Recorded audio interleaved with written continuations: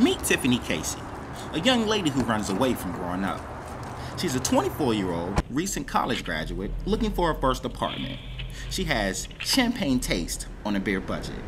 Today she's apartment hunting in Maryland. She currently resides with family in Virginia and feels that Maryland is, and I quote, too hood for her.